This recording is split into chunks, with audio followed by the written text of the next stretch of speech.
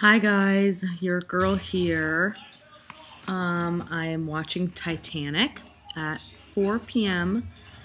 Sunday, the same day I made my to-do list video where I said, it's not what you get done, it's how you do it.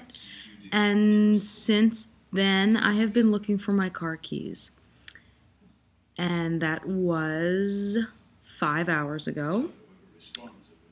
So I am a little more frustrated than I was this morning in terms of not worrying about what I have to get done.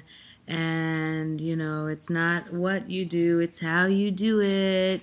And now I would really just like to find my car keys so that I can get some shit done today. But having Titanic on is kind of great because the movie's like 3 hours long. So every commercial break, I go do another round of looking for my keys. I have checked the trash can. I have checked in my shoes. I have checked the entire car. I got here. I drove home last night after work, waitressing. Came home, went to sleep, woke up. They are gone. Gone, gone, gone.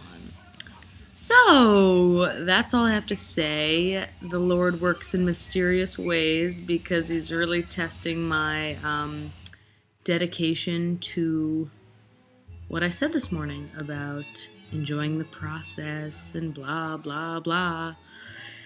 And the ladies that I'm house sitting for get home this evening, and I'm gotta get to Trader Joe's to replace the food I ate, and I might not get there. My car's in the driveway. I don't know what to do. I don't know what to do. What do I do? Bye.